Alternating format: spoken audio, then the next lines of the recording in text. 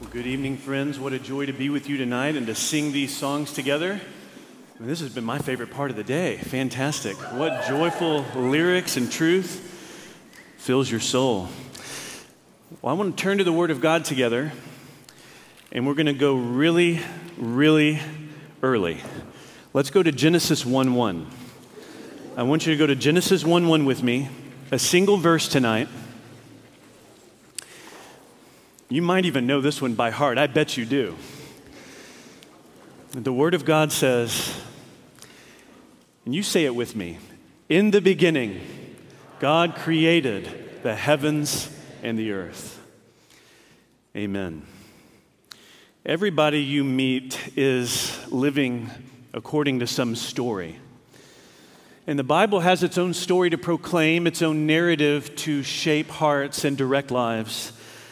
But everybody you meet, everyone in your family, everyone in your church, every friend you've ever had, is living according to some accounting of things. They might not have thought it all the way through, but they've got some sense of whether there's meaning, whether they're pursuing something of significance that fills them with some kind of satisfaction. At least that's their goal. You meet people who have a story about why there's something rather than nothing. They look at the world around them and they say, well, the reason this is all here is probably, and they fill in the blank. They even have thoughts about, well, when we die, here's what I think is beyond this life. Some instinct they have, some intuition.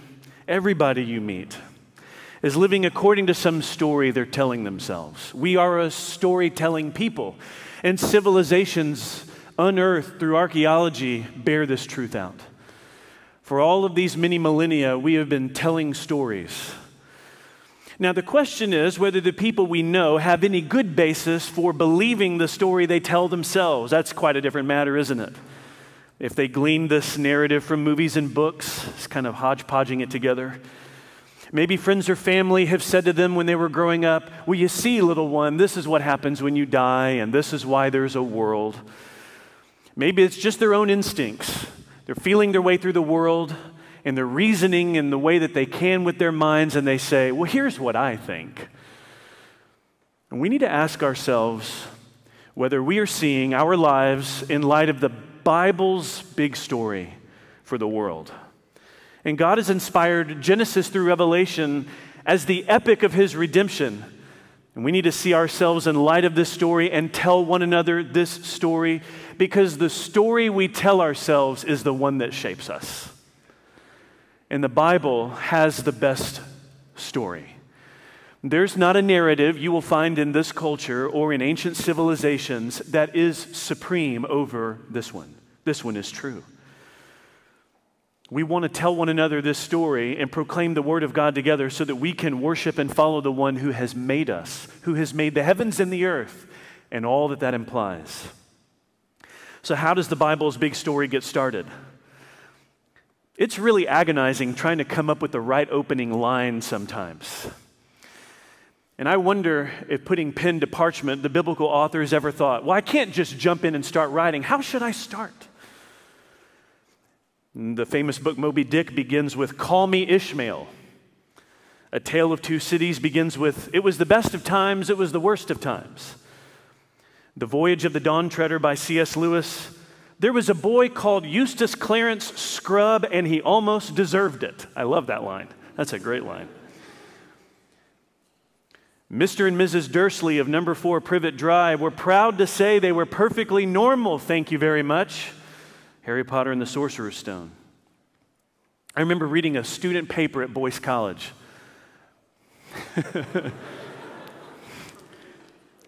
And the opening line was, "Welcome to my paper." And honestly, that's pretty great. That's pretty great. I mean, it was a show of hospitality, honestly, on his part that I was welcomed to his paper. I appreciated the warmth. Genesis 1:1 begins, "In the beginning, God created the heavens and the earth."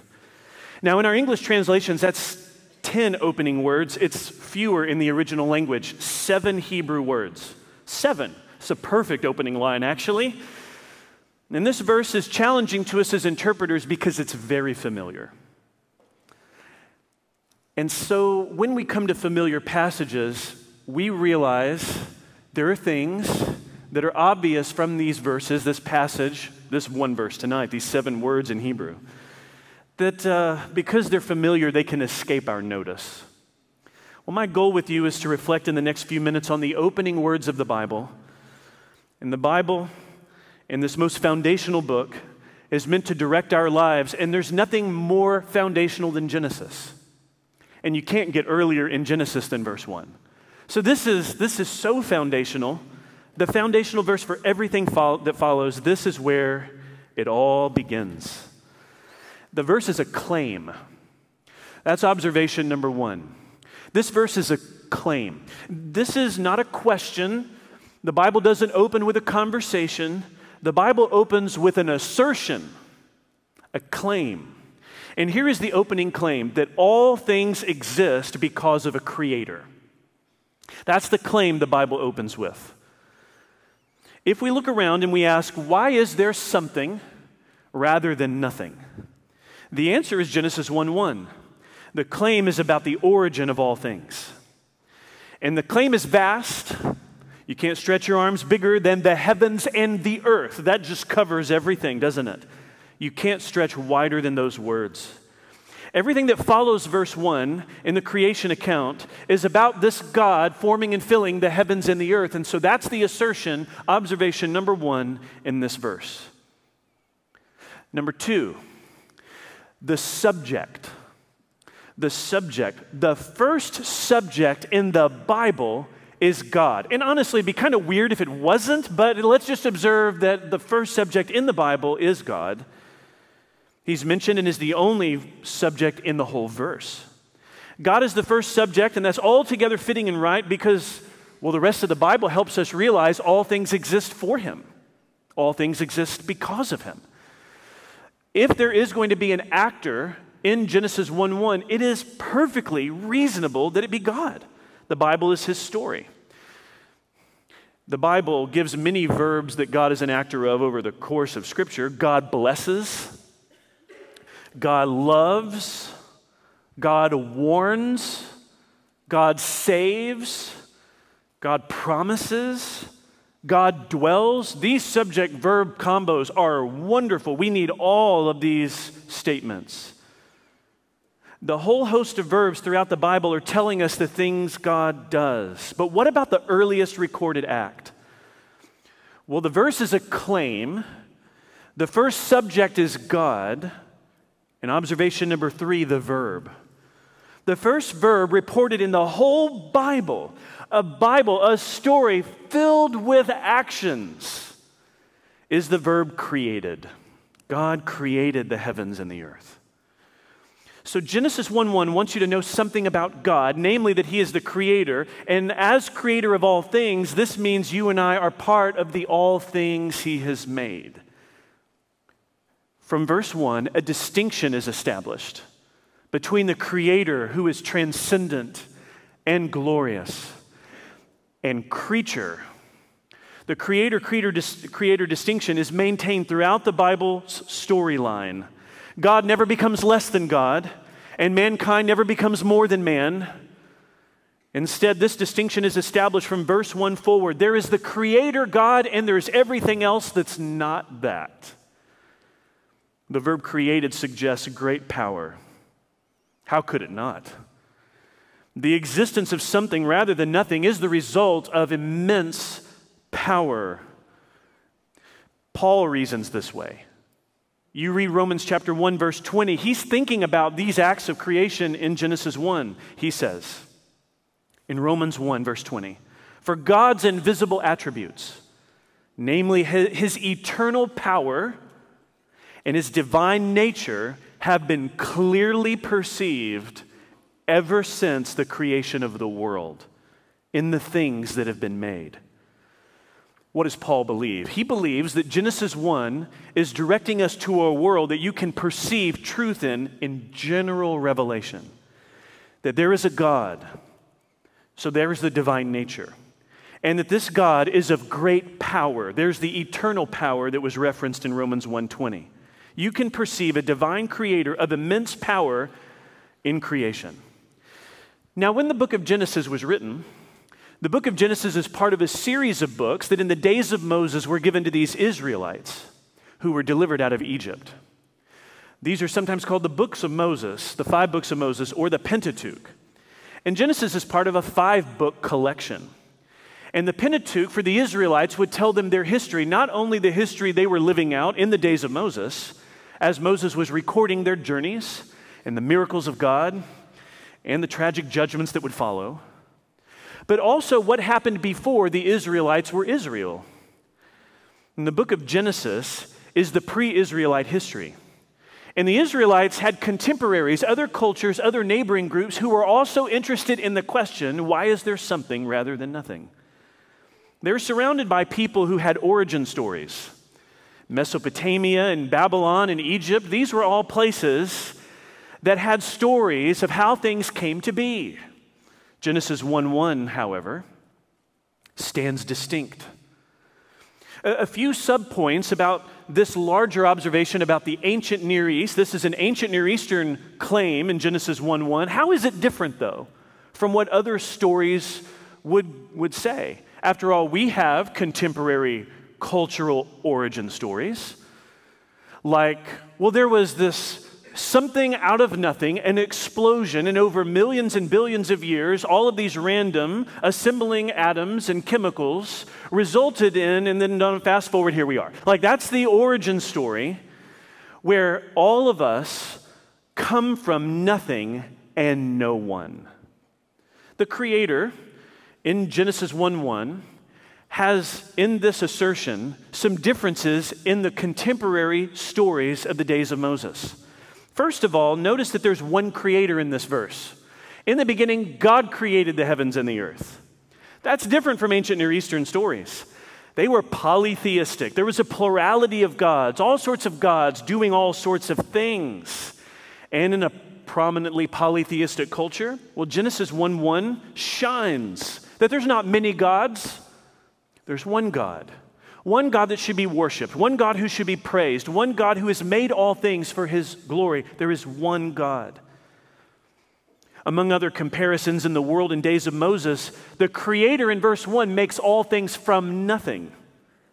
I wonder if it would surprise you that that's not how other contemporary stories of the day told the account of creation. Ancient Near Eastern accounts talk about gods making things from other gods. One God kills this God, breaks a god in half, and makes things from it. Or some sort of pre-creation matter or substance. Verse 1 shows the nonsense of that.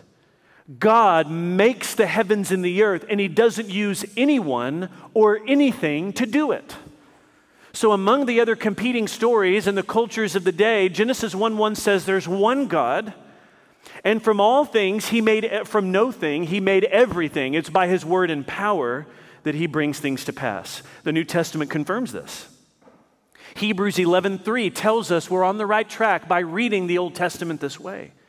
The writer of Hebrews says, by faith, we understand that the universe was created by the word of God, so that what is seen was not made out of things visible. This is different from the stories the Israelites would have been immersed in the world of the ancient Near East. One more observation about these A-N-E comparisons. In Genesis 1:1, God does not create out of any deficiency in himself. Oh, how crucial is this? You compared this story with others in the ancient Near East. What I mean is in Genesis 1:1, God is not bored, he's not needy, he's not lacking in any capacity that would lead him to create to try to compensate for something or to meet a need he has.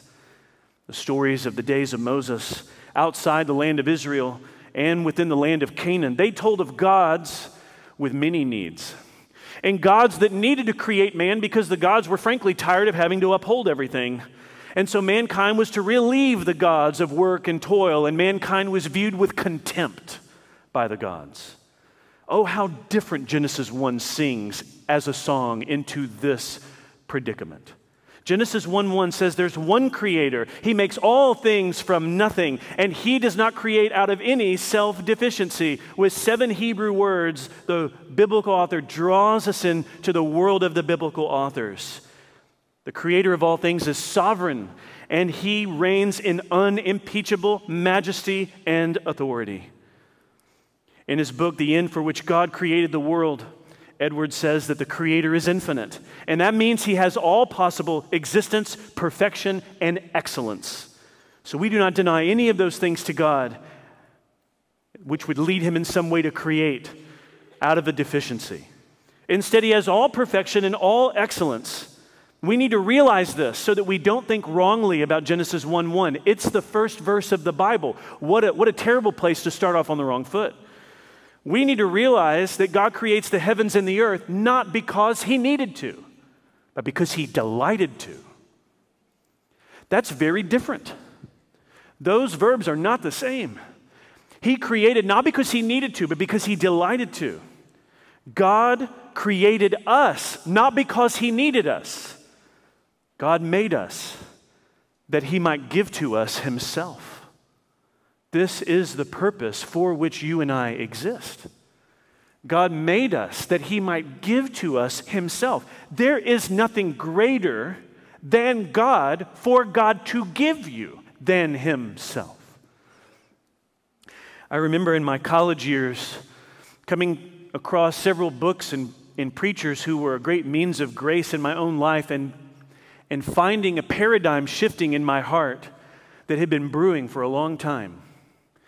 A shift toward a joyful embrace of the supremacy and majesty of God reigning over all things. It struck me in the years that correspond to what you're currently living through, and maybe further schooling beyond you, who knows, but you have these years where this is the kind of paradigm many in your stage in life are awakening to.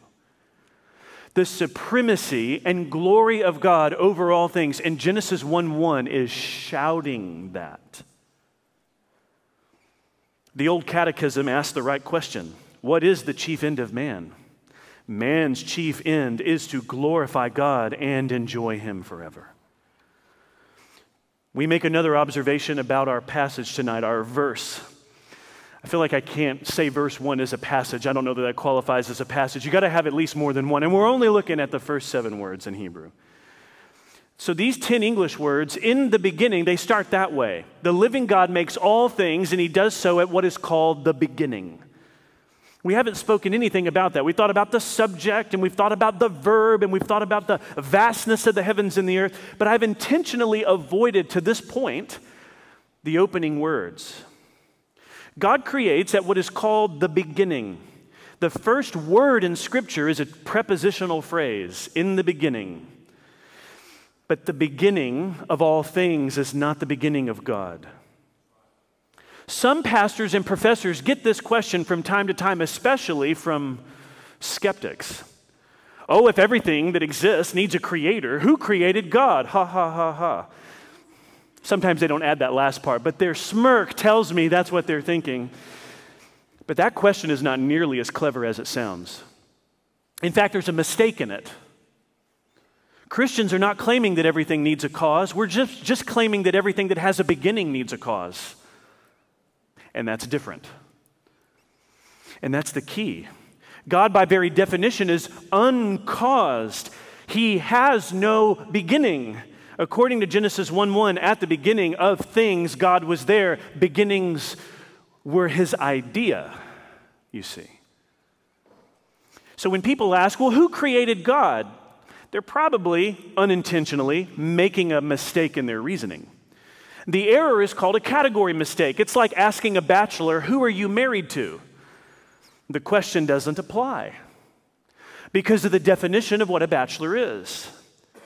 The Bible's definition of God is the uncreated one. So to say or to insist, but who created God, is a failure to reckon with who we are declaring God to be. He is the one without beginning. So the question is irrelevant to his existence. He's the uncaused cause. He's the unmoved mover. He is without beginning and without end. He is the eternal God with an eternally divine nature and eternal power. But the word beginning is important. While God does not have a beginning, he makes one. And in the beginning, he creates the heavens and the earth. And just like any great story, a beginning is heading somewhere. Every author starts a book at its beginning to eventually, God willing, reach an end. And this is a grand story, the epic of the ages, where the beginning is heading somewhere. There is a direction, there is a goal. And you have to have the whole of the rest of the Bible to tease all of that out, don't you? But this is where it starts. This is where it all begins. Verse 1 tells us things have been made and they're going somewhere. The beginning is aiming at an ending, let's say, and that means we don't live in a world of aimlessness. We live in a world electrified with purpose. Life is meaningful. Your life matters. There is purpose to our existence, and the reason goes back to Genesis 1:1. Verse 1 of the scripture establishes a meaningful world. How do we know there's meaning in life? Because of Genesis 1:1. That the God who makes a beginning of things is aiming toward an ending that he will accomplish by his sovereign timing and purposes and power. We live in a culture starving for significance. People desperate for identity and meaning. Verse 1 is a banner over our lives because verse 1 tells us we are not our own, and we're not on our own either. We belong to the Lord of heaven and earth, and everything we pursue and learn about in this life is based on the meaningful world God has made in the first 10 English words of our translation. In the beginning, God created the heavens and the earth. Everything flows out of this. All of history flows out of this verse. All the empires that rise and fall flow out of this verse. All of the covenants God makes, all the types and shadows in the Old Testament, all the hopes and dreams of everybody that's ever lived, all the journeys of every person who ever walked this earth, it all flows out of Genesis 1:1. You and I are no exception. It's because of Genesis 1:1 that we're right here tonight in this lovely chapel. Everything flows out of Genesis 1:1, including everything you learn. Without Genesis 1:1, there would be no systematic theology. There would be no church history. There would be no business and marketing. There would be no missions and evangelism. No philosophy, no music, no ethics, no biblical theology, no languages, no math or science or literature. When I say everything flows out of Genesis 1:1, I'm not exaggerating. It's quite literally everything that follows. Everyone and everything is under the authority of the sovereign Creator. And in Psalm 24, we know we're reasoning correctly. Psalm 24:1 says, "The earth is the Lord's, and the fullness thereof, the world and those who dwell therein." Why, we ask? The psalmist says, I'll tell you, I'm not done. "For he has founded it upon the seas and established it upon the rivers." So what belongs to the Lord is anything he has made, and well, that's everything. In other words, he's the owner because he is the maker. But Genesis 1 is followed by a story of things that have gone wrong in God's world from chapter 3 forward.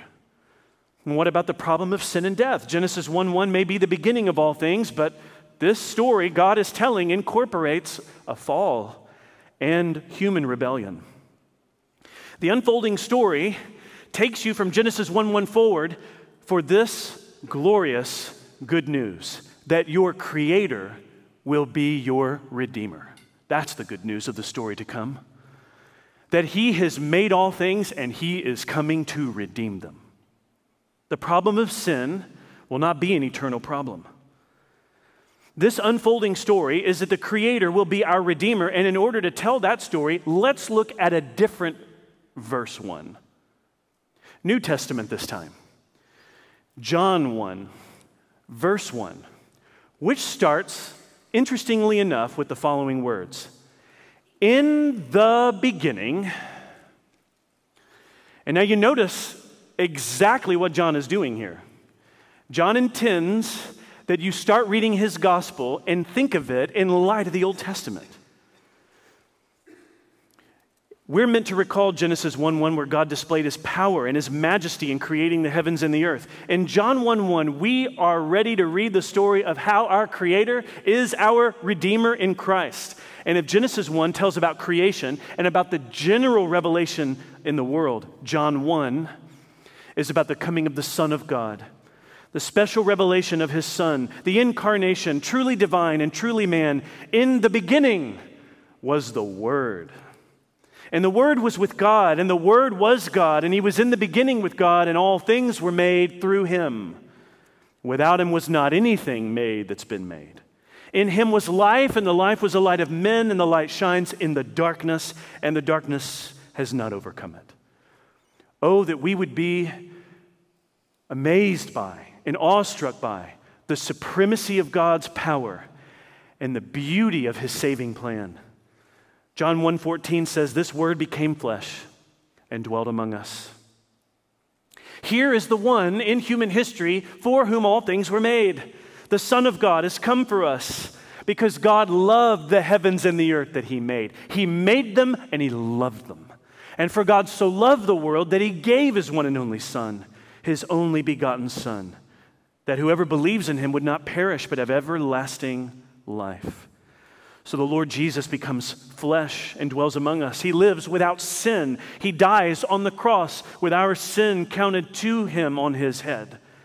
He dies declaring it is finished, a death of victory, and on the third day rises in glory. He leaves a hollow tomb. He just needed it for a few days. Death has been overcome, and weeks later he ascends in glory, where he reigns now over all things in the heavens and the earth. He reigns with unrivaled power and majesty, King of kings and Lord of lords, and he shall come again to judge the living and the dead. The end of the book of Revelation, that's where Genesis 1:1 is pointing. This is the ending that the beginning is aiming at. He shall come again to judge the living and the dead, and Revelation tells us of the redemption, the consummation, the fulfillment, the transformation, creation flooded with the shalom of God, everlasting blessing and joy for God and his people. We shall be his people, and he shall be our God, and we shall ever dwell with him. Indeed, how great thou art! How great thou art! Revelation 21:1 says, "There shall be a new heaven and a new earth, for the first heaven and the first earth." The Genesis 1:1 situation, the first heaven and the first earth had passed away. That is what Genesis 1:1 is aiming at. A story where the goal for all things is summed up in Christ for the glory of God evermore. This is the story in which we live. This is the story to give your whole life to and to proclaim to the nations. This is the story to study with all your heart and might. This is the story to sing and to pray in light of, and to come to the Lord praying that these truths would shape and guide your young lives until the glorious resurrection of the dead. One of my friends likes to say, in the beginning, God made all new things, but at the end, he will make all things new. Praise the Lord. Let's pray together. Our Father in heaven, we thank you for your plan that in making all things, you have put into motion a story where your glorious mercy and redeeming grace is the good news of the gospel. And then in Genesis 1:1, this is where it all starts. Help us, O Father, in this foundational verse, with its claims and connections across your word, to stir within us the joy of what it is to be made in your image, to be redeemed by the Lord Jesus upon a cross, and to be united to a risen Christ who reigns with all power in heaven and earth. What a great hope we have. May this hope, Lord, uphold us in these days to come. In Christ's name we pray. Amen.